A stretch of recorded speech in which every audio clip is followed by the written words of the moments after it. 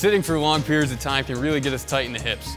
This lunge stretch is going to help you loosen up your hip flexor muscles on the front of the thigh.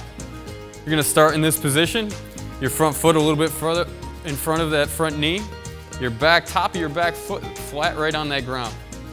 I want you to lean forward, squeezing your glute or backside muscle on the right side, and reaching up tall to the sky. Hold this stretch for 15 seconds before moving to the other side. Make sure we're breathing out. You can also try a variation. Slide that back foot at a 45-degree angle to target more of your inner thigh. Hopefully this will help you loosen up and make you feel better and move a little bit better throughout your day. This fitness tip is brought to you by Excellus Blue Cross Blue Shield.